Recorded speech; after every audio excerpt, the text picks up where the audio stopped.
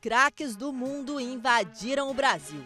E entre tantas feras é difícil escolher alguém. Todos estão em busca de uma só coisa, a Taça Dourada. Mas outra disputa promete chamar a atenção.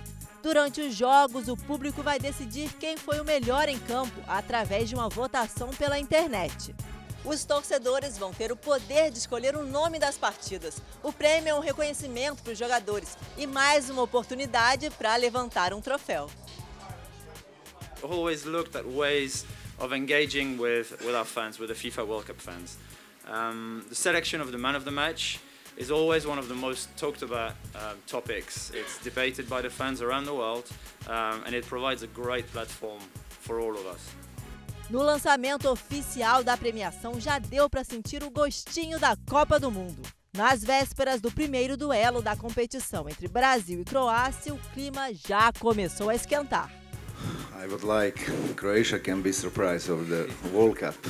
Same what we do in 1980 in the France. We have a expectation to win the first match. It's important for the World Cup. Win the first match is a lot of pressure.